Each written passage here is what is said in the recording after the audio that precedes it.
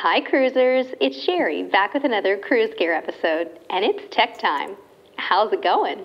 I'm good, but sadly, I still have not gotten the lab coat I requested for doing these tech videos. But hey, I guess we just press on in the digital age.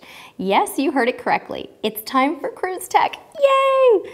Seriously though, this is a fun one. We had a comment from one of our awesome subscribers, JimJazz01. Yes, thank you, JimJazz. And they asked if we had any experience with a speaker with a solar panel. Well, we didn't, so my hubby decided to check it out. And this is what he found. The Youmoon Solar-powered portable wireless Bluetooth speaker. We lucked out and got it on sale, so it was only about $23.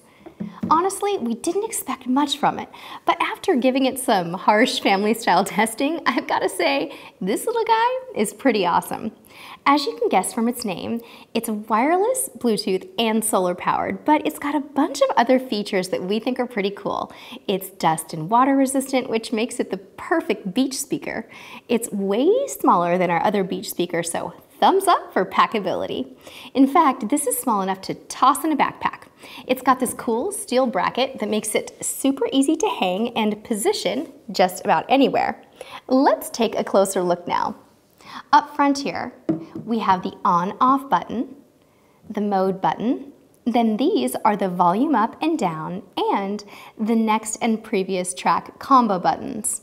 At the end, we have the multifunction play pause and the answer end calls button. On the side, we have the USB charging port, a TF card slot, and a headphone jack. Now, I want to go back to the TF card slot because when we first got this, we didn't know what that was. Yes, it looked like a micro SD slot, and that's exactly what it is, but neither of us had heard of the TF card technology. After we confirmed it was indeed a micro SD slot, we loaded up some tunes on an SD card and boom, it's party time.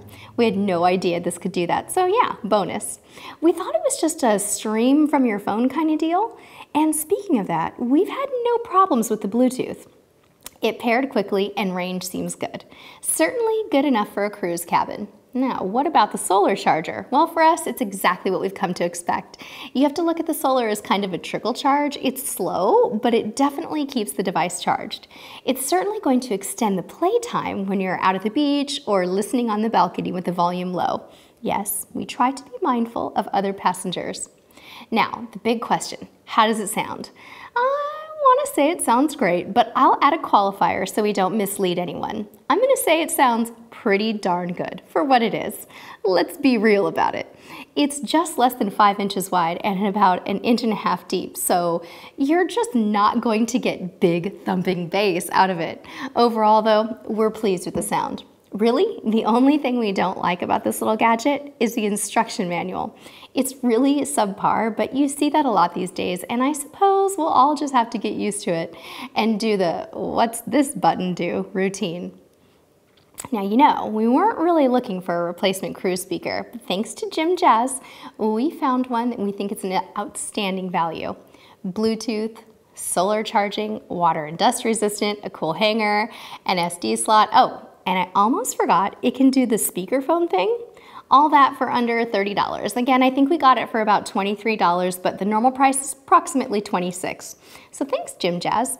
As always, we'll put an Amazon link to this on our site, cruisetipstv.com. If it looks like something you'd be interested in, then head on over there. Thank you to all of our wonderful subscribers, and until next time, get in gear and get cruising.